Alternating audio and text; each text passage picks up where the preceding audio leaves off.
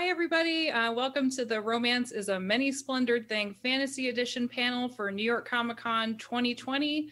My name is Carly Lane. I'm the contributing editor over at SYFY FANGRRLS, and I'm honestly really excited to be talking with some phenomenal authors about writing fantasy and the elements of romance that exist at the heart of the epic worlds that they have created.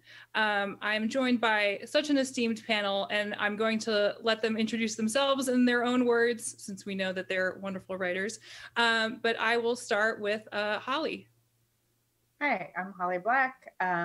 I write contemporary fantasy for kids and teens, and my most recent book is How the King of Elfhame Learned to Hate Stories. It's a novella set in the Book of the Air universe, and it's coming out on November 24th. Roseanne, how about you? My name is Roseanne A. Brown, and my most recent book is A Song of Wraiths and Ruin, which is set in a world inspired by West African folklore and follow two teens who have to kill each other to save their families, but then how their plans kind of get derailed when they finally meet and they realize they have a lot more in common than their enemies want them to know. Sounds so good. Also, I have to just say congratulations on getting the option for TV. That's super exciting. Thank you. Thank you. Thank you. TJ. Hi, I'm TJ Klune. I'm the author of the recently released The House in the Cerulean Sea from Tor, The Extraordinaries, my first YA book from Tor Teen. And next March, I have my next book with Tor, Under the Whispering Door, a queer romantic fantasy about ghosts in a tea shop. Chloe. Hi, I'm Chloe Neill. I'm the author of a whole bunch of books, mostly urban fantasy, and my next release is actually historical fantasy. It's called The Bright and Breaking Sea, and it will be released on November 17th. It's Pride and Prejudice plus Master and Commander plus magic. So it's kind of an alternative Regency London with a lot of magic and some very beautiful tall ships. Literally every book is like 100% my thing right now, like all of them so far. Lilliam? Hi, I'm Lilliam Rivera, and I am an author of young adult books, middle grade graphic novels, and my new young adult book that came out last week is called Never Look Back, and it's a retelling of the Greek myth Orpheus and Eurydice, and it's set mostly in the Bronx. And yeah, it just came out, and I'm really super excited to be here. And of course, last, Sabaa. Hi, my name is Sabaa Tahir, and I'm the author of YA high fantasy books, a series called An Ember in the Ashes. My most recent book is actually a graphic novel that was out in July from Boom Studios. It's called Thief Beyond the Trees, and it's sort of a prequel to the Ember books. And then I guess the book that's coming out next is Sky Beyond the Storm, and that'll be out December 1st, and that is the fourth book in the series, and the series has taken me 13 years, so it's very cathartic. So exciting. I honestly, every single book that everyone just talked about, I'm like, okay, TBR list, we're gonna just check this off right now. I feel like I want to start with kind of an open-ended question that a lot of people usually talk about. What was your gateway to the fantasy genre? Like, was there a specific author or series that you stumbled upon at the right time in your life and you were like, this is the book, this is the author, my life is never going to be the same, I'm a fantasy fan? Yeah, I'll go ahead and go. For me, it was especially when I was a kid, I used to read a lot of horror and mysteries and thriller. I didn't read a whole lot of fantasy until I got my hands on Howl's Moving Castle by Diane Wynne Jones. And after that, I went on to the Dale Mark series that she'd written as well. And to this day, I can still read those books over and over and over again. And from there, it led me to finding Anne McCaffrey's Dragon Riders of Pern, especially the big omnibus edition with the first 3 books that was like 900 pages long. And I loved every single second of it. The first fantasy I remember reading or seeing was Thundar the Barbarian, if anybody remembers that. The comic or the TV show from the, I think, early 80s. It was very bad Saturday morning cartoon, but it was set in a fantasy world, and there was these big chunky horses that I thought were just awesome. So that was kind of my first fantasy element. And I read, I think when I was in the 7th or 8th grade, I read the Xanth books. obsessively because I love a pun, and those are the punniest books possible. That it wasn't just a world that had been created, but a series where you got to learn about characters and how they grew and developed over time. So you kind of squish those things together, and that's what I love to write. Sorry. No, go ahead. When I was a kid, I was a big high fantasy reader. I think I started with Lloyd Alexander. And, you know, his series, the best known of which is probably The Black Cauldron. And then I read a lot of Tolkien. And also I subscribed to the science fiction book club, which would send you a book if you forgot to tell them not to. I was a very absent-minded child, so I wound up reading a lot of stuff. And that's what got me to read Tanith Lee, a British fantasy author, which is probably one of my biggest inspirations. I guess for me, a lot of my introduction with fantasy wasn't actually books, but actually through folk tales. My family's from Ghana, so there's a lot of oral storytelling in the culture. And so a lot of this has been passed down. Anansi is probably the most well-known, but there's just a whole sort of just this big canon of stories that could pass down to pass on the culture and the history. And they have so many fantastical elements to them. And so that was kind of my introduction. But like in the more sort of like traditional book sense, I think the book that really made me like, oh my God, fantasy, I think it was The False Prince by Jennifer Nielsen. And just, I remember like being in high school and just going to that book. I'm like, oh my gosh, like my brain was just broken. I was like, I need to do something that makes someone feel the way this book made me feel. I love that you say that, because that's definitely the way I found out about fantasy, was through folktales, through mostly from Puerto Rico and Caribbean kind of folktales. So that's really where I got any of my fantasy kind of upbringing. But I did read The Hobbit when I was really young, and I was just like, I'm from the Bronx, New York, and I was just like, what is happening? But I was in it. I was like really in it. So yeah, so that was like really my first little taste into the fantasy realm. Yeah, my experience is very similar to Roseanne's and Lilliam's stories that my mom told me when I was little about jinn and ifrits and monsters. That was sort of my biggest inspiration, my first introduction to fantasy, but a more sort of traditional Western fantasy that I read that actually helped me connect the two worlds was The Sword of Shannara by Terry Brooks. I read it as an 11-year-old, and at the time I was in middle school, and we all know middle school is awful. So it was my escape, and it really helped me kind of appreciate fantasy, and I started sort of connecting those two worlds after that. But I ended up reading like the whole Shannara series like within, like 3 months or something. So it definitely got me hooked onto epic fantasy. I love that you guys keep coming back to the worlds that we lose ourselves in, because I feel like that's something when somebody thinks fantasy, that's honestly the first thing is like the world building, right? What's the universe that is crafted for us that's so immersive? And I'm curious, just from a writing standpoint, when you're working on a story, what aspect comes first? Do you create the characters and then kind of say, well, what world are they going to inhabit? What are the rules here? Or do you develop the world first and then establish the characters that would exist in it? I tend to focus on the characters usually always first. It doesn't matter what kind of story I'm writing, but usually if I'm coming up with an idea, there's always going to be a character there speaking in my head in the background and making themselves known. And they're the ones that I tend to put the focus on first, and I kind of create the world around them as opposed to creating the world for them, because I want them to be reactionary as to what I'm building for them. But for me, it's always going to be character first. Yeah, I'd agree with that. I'm also a character first writer, and then I tend to build the world by iteration. So it's very sort of broad strokes in that first draft, and then, I get deeper into the details of the world as I go on. Yeah.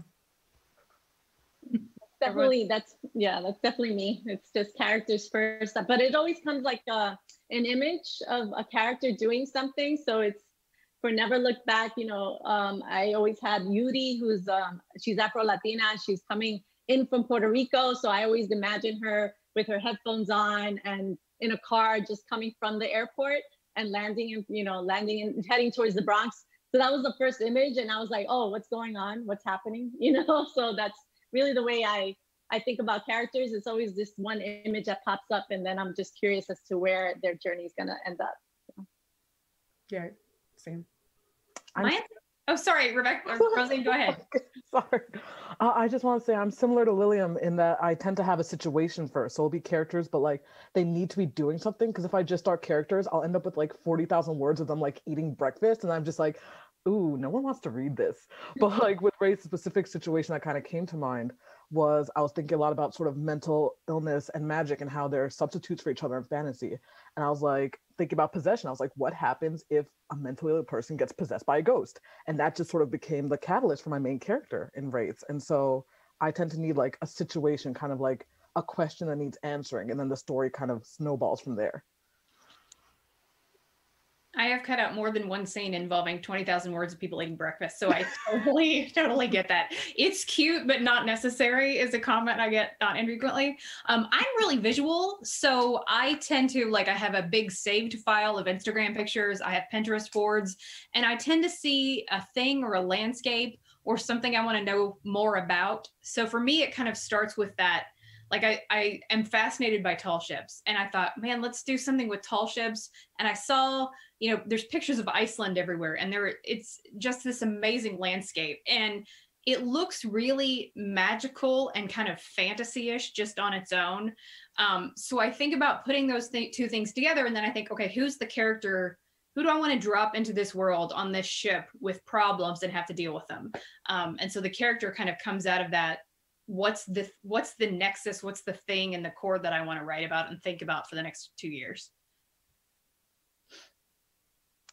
I think the thing that's really interesting too is all these fantasy worlds, you get to create kind of your own rules, right? Like you get to decide this is how things are going to go here. But then I feel like also in coming up with these fantastical realms, there's things that can even kind of surprise you when you're crafting the story. So was there anything that surprised you the most about the world building process in terms of like creating those inverse rules and laws?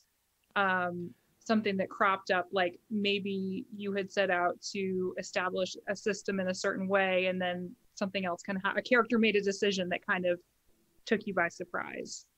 Yeah, for me, it's finding out how easy it is to break my own damn rules.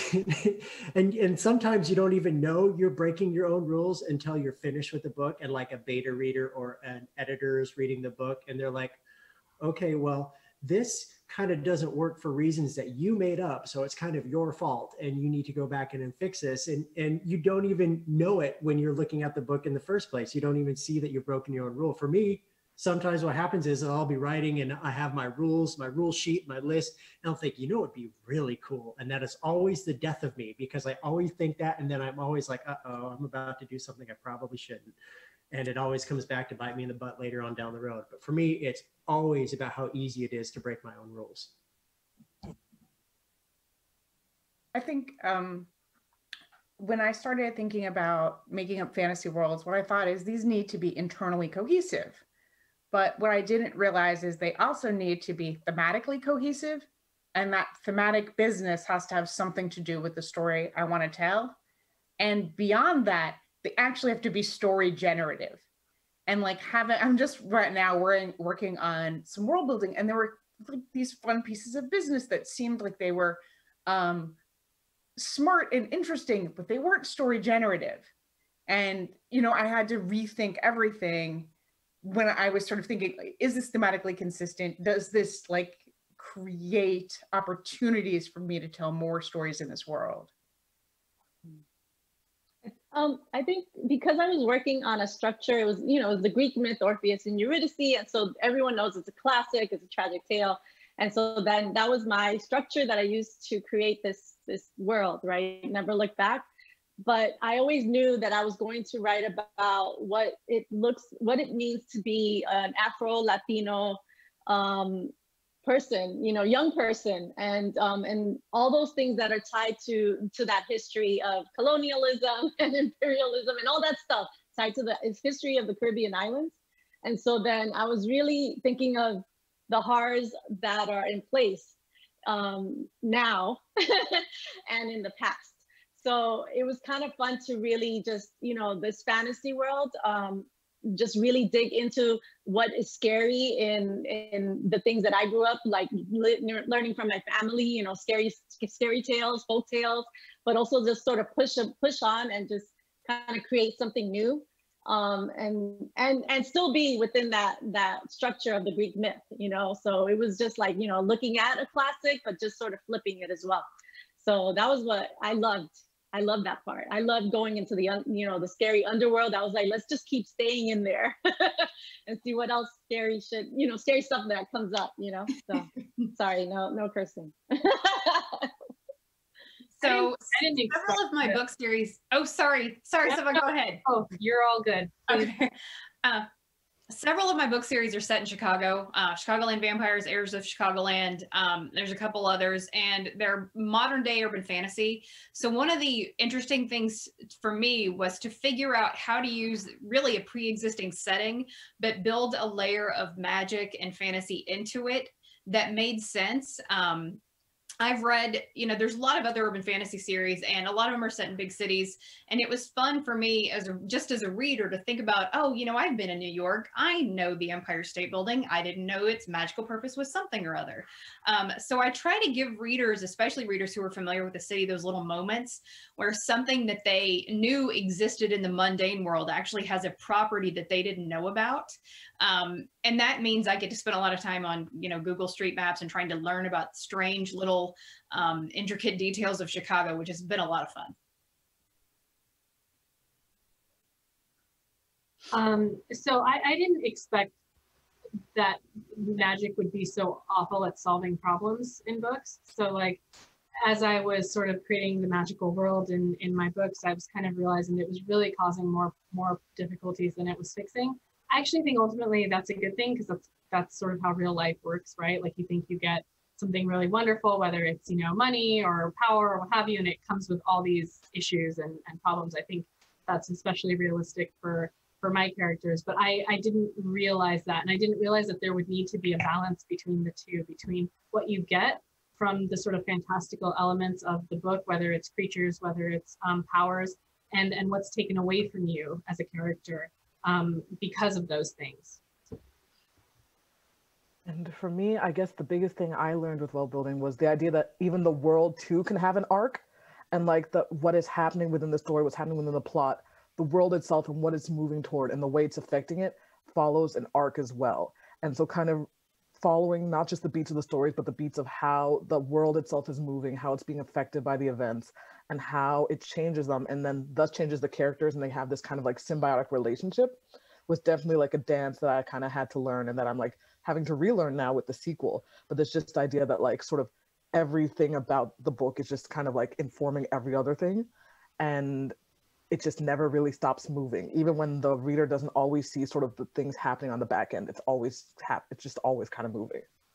I feel like as a self-professed romance lover, and as well as a fantasy reader, and because the panel is called Romance is a Many-Splendored Thing, I have to ask the romance questions now. I know a lot of you have talked about, you know, characters first usually, and then we kind of think about like how the world around them is going to take shape. What was it about the romance specifically that kind of made you want to include that, you know, in your stories? Is there something where when the characters started to take shape, you realized, oh, there's something going on between this character and another character? Or did you go into it kind of wanting to include that element, or was, you know, what was the reasoning? For me, it simply, I'm sorry. For me, simply, it'll always come back to the inclusion of queer characters in my books. Look, if you're outside of YA, it can still be very, very hard to find good, accurate queer representation in books crafted by people who know what they're talking about. And to me, it's so important to continue to push that, because again, it's YA, young adult, is at the forefront of diversity, but science fiction and fantasy for the longest time was a straight white man's game.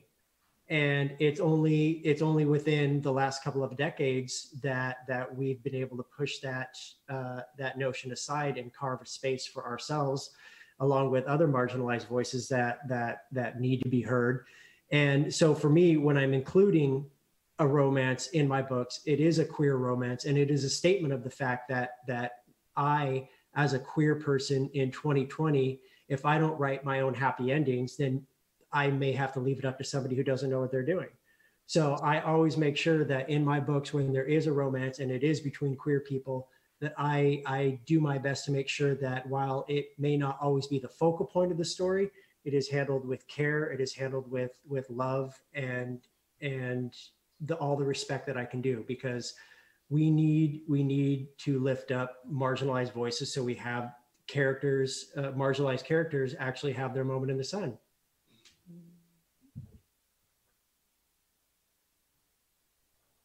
So I Go ahead.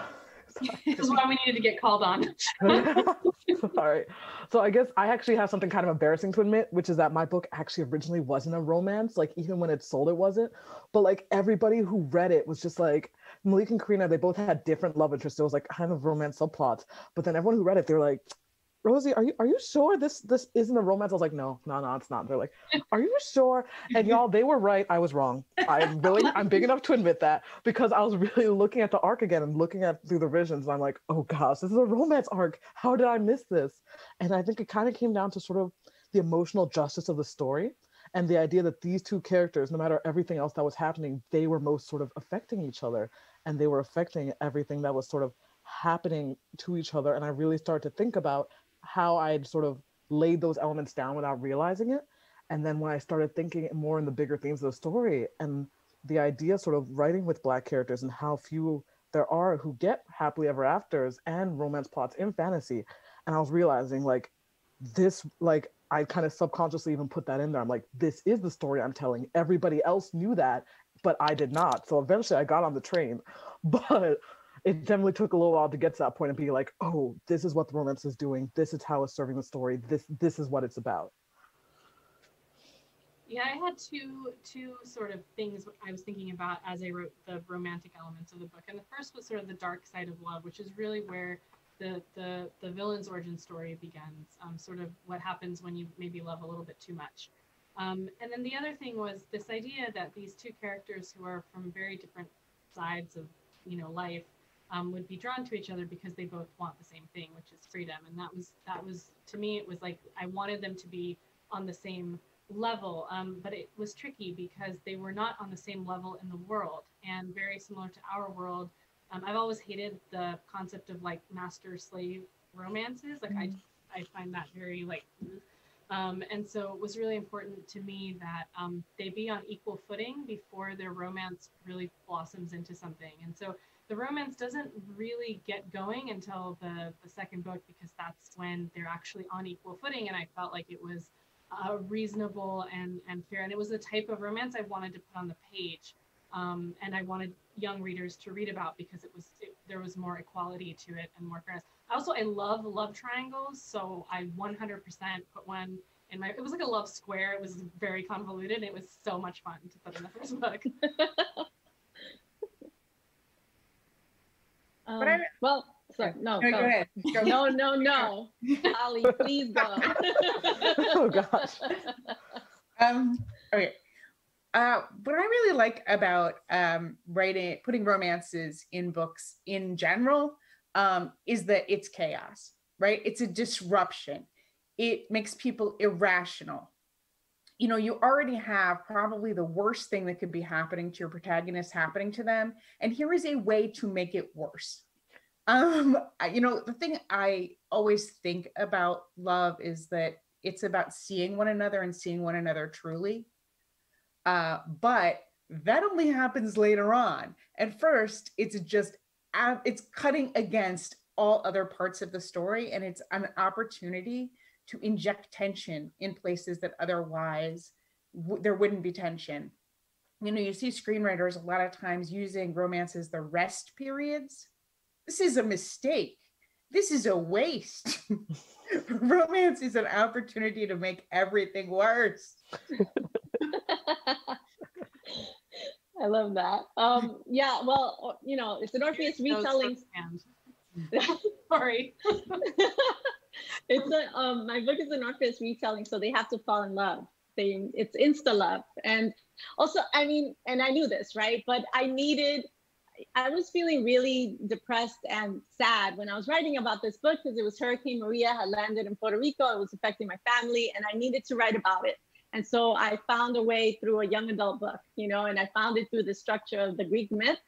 So I was clinging, like I needed to desperately for love to exist, and I needed for hope to exist. And so with Orpheus, you know, with my Never Look Back, Fierce and Yudi, they fall in love, and they have to travel to the underworld, you know, and their love has to like prevail somehow. And so it was great to write about it. I needed it, but it was really hard because, you know, I love to see love. You know, I needed to see Afro-Latino love in a book. You know, it's rare. And so I needed it, and so I wrote it. I love found family, and I think that's a theme in a lot of my books. The romance is a central part of the books, an essential part of the series. So each series has each book has an individual romance arc, but then the entire series also does. But you know, the idea that the person who you are kind of meant, at least for my purposes as God of this world, to be with is not necessarily the person you think you should be with, or the person who you think you understand or who understands you. And I think that's such an interesting thing to work out, to go from enemies to lovers, to figure out how we move past what we think about ourselves and what we think about other people to kind of get to the heart of it. Because I think that's really how found family is made. You find somebody who accepts you exactly for who you are, regardless of your issues, regardless of their issues. But kind of getting over the hump to get there is, like Holly said, that's the best part. I feel like we don't even have that much more time left, and I'm a little bit sad about it. So I wanted to play a fun game with you guys, but we don't have time to do every round. I thought it would be fun to do a game of either or, fantasy trope edition. So I'm gonna do a choice of either or, and I will call on people so you can give your answer. Hey, why don't we do hands? Oh, that'll work. Okay. Then we could do it real fast. Show of hands. Holly's on it. Okay, we'll do lightning round. I've got 4. First one is sworn enemies to lovers or bodyguard/guardian. Ooh, that's So who picked sworn enemies to lovers? Always sworn enemies to lovers. Always. And who's going bodyguard guardian? Yeah. Split right down the middle. Okay. I found it so weird how easy these were to do, though. I was troubled by how much I knew what my answers were. Second one is Beauty and the Beast or Amnesia. So who picks Beauty and the Beast? Okay. I thought y'all were leaving me by myself there. I was like, and then who's an Amnesia choice? Like barely. Yeah. That doesn't count. Like barely. I've written Beauty and the Beast twice, so I have to pick it. Oh, I think Okay. I'm reading Beauty and the Beast. Number 3 is character in disguise / undercover or fake relationship. So who's picking guys? in disguise? in disguise. All the way. Fake And then relationship who's is my fake relationships evil. in here? I like using a relationship, but with a fake element to kind of trick somebody else. Yeah, but only as an element, not the whole plot, because that would drive me crazy. I just love when they're like, we're not gonna fall in love, but then they fall in love like Yeah. every time. It gets me every time. Like, you fools, you know what's gonna happen. Okay, last one. The Chosen One or the Secret Royal. So like a secret prince, secret heir. The chosen one, because it's gonna be the Matrix, but I want it to be a Latino. We don't get to be chosen ones. So chosen one, but with brown people. Yes. And queer people. Yes. And queer people Yes. chosen ones too. Snaps, snaps. Yeah. You can make the same argument for Secretly Royal too. Marginalized people don't get that either. We don't. Yeah. In fact, I just read a book exactly like that, and I'm Secret Royal too. Secret Royal. See, but you have to tell us which book, Holly. Oh no, I cannot remember it. I cannot remember the title. They were in space though. They were space princes. Oh, Oh, that sounds amazing. It was really good. Oh, is it Bonds of Brass or? It was. Yeah. I know space gays. Okay, I know all about space gays. We're totally good. I was not going ready to to follow play. that up, Carly, with anything. I mean, we might have to stop on I know I was space. really about to say on that note, that's all the time we actually have. And I just want to say a quick thank you to each and every one of our panelists. This discussion was so much fun. You guys are incredible. Everyone needs to go out, buy their books, treat yourself to these worlds. You will not regret it. Thank you to Read Pop. I also want to say a quick thank you to Creating Conversations for facilitating all this, for wrangling this all together. And thank you guys for watching at home. Thank you. Bye.